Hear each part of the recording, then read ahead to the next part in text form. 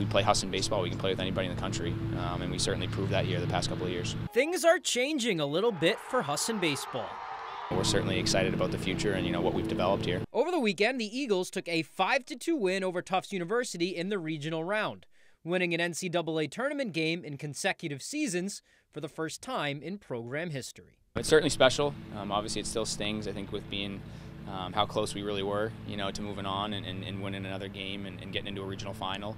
But I think something, as the weeks go on and it settles in, something you're certainly going to be proud of, and proud of this group for that. After the victory, the Eagles went on to take the regional champ Wheaton College to 13 innings, with the game being decided by just a few inches. It's kind of luck in weird ways.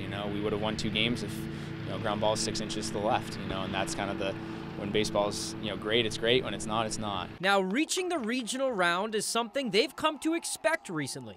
Since 2019, they've competed in every NAC championship game, but that culture wasn't built overnight.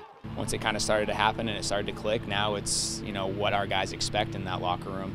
And, something that won't really change here anytime soon with me being here. While Husson bids farewell to some very important seniors, they also boast a strong group of freshmen and sophomores.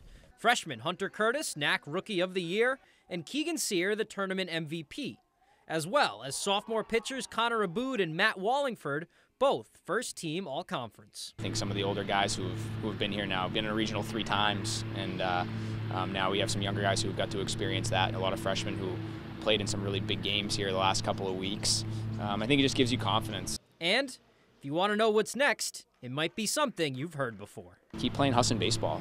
We don't really try to do a lot of different things. We're not going to change what we do. We're just going to go out and maximize our time here. In Bangor, I'm Tyler Cruz, ABC 7 Fox 22 Sports.